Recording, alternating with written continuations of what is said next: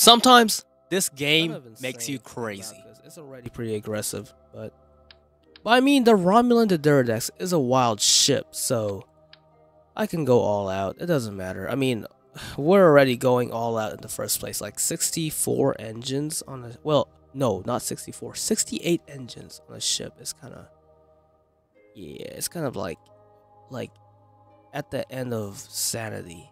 Wait, no, that's the wrong thing. Still, 34 types of engines in the same build. I bet many people have like done 100 plus engine builds, but have they ever done 34 types of engines built? Ooh, now that is a very interesting question right there, because I don't think many people has done that. 20 minutes later. There we go, skipper. Okay, we will not be using the skipper. It's too big, and we will not be using that. It's also too big.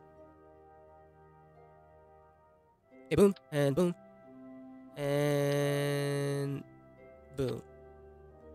Okay, this is like the best I can do, because I really can't add any more engines on these, because the other engines require like a wider diameter to connect to, and I'm using Mark 2s. I can't add any more to this. No, I'm using Mark 1s actually.